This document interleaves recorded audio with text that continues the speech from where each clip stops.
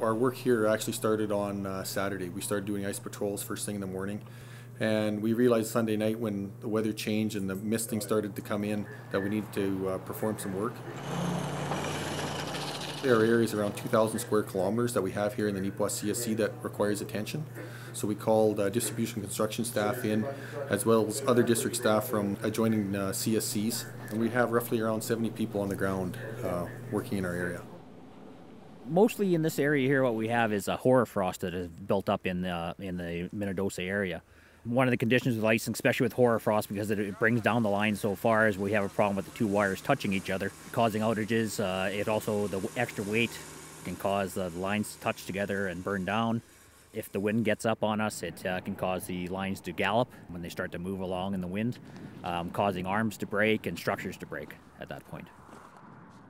We have three main ways of ice removal techniques that we use from Manitoba Hydro.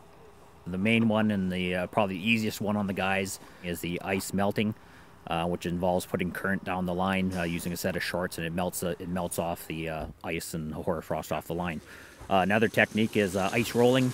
We put a roller on the line, and the pressure of the roller vibrating down the line will vibrate the stuff off. And another way we use is a ice whacker. It's a small 18-inch poly stick, and the guys will hit the line with it. It works really good on hoarfrost, not so much on ice.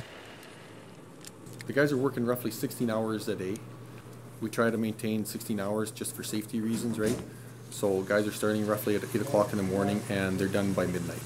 And that allows us to work more during the daylight hours as opposed to working in the evening and the midnight hours where it's harder to see and harder to perform their work.